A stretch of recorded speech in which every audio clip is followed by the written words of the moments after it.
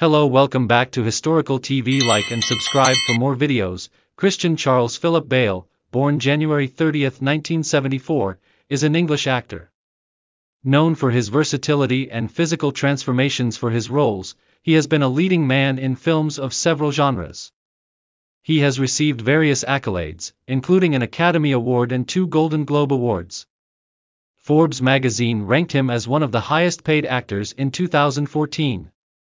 Born in Wales to English parents, Bale had his breakthrough role at age 13 in Steven Spielberg's 1987 war film Empire of the Sun.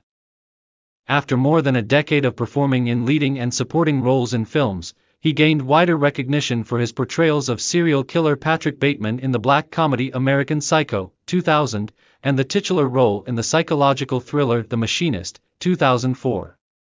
In 2005, he played superhero Batman in Batman Begins and again in The Dark Knight, 2008, and The Dark Knight Rises, 2012, garnering acclaim for his performance in the trilogy, which is one of the highest-grossing film franchises. Bale continued in starring roles in a range of films outside his work as Batman, including the period drama The Prestige, 2006, the action film Terminator Salvation, 2009, the crime drama Public Enemies, 2009, the epic film Exodus, Gods and Kings, 2014, and the superhero film Thor, Love and Thunder, 2022. For his portrayal of boxer Dickie Eklund in the 2010 biographical film The Fighter, he won an Academy Award and a Golden Globe Award. Further Academy Award and Golden Globe Award nominations came for his work in the black comedy American Hustle, 2013, and the biographical dramedies The Big Short, 2015, and Vice, 2018. His performances as politician Dick Cheney in Vice and race car driver Ken Miles in the sports drama Ford v Ferrari, 2019, earned him a second win and a 5th nomination respectively at the Golden Globe Awards.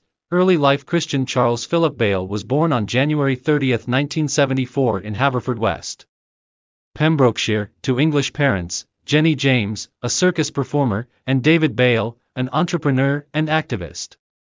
Bale has remarked, "I was born in Wales but I'm not Welsh, I'm English." He has 2 elder sisters, Sharon and Louise, and a half-sister from his father's first marriage, Erin.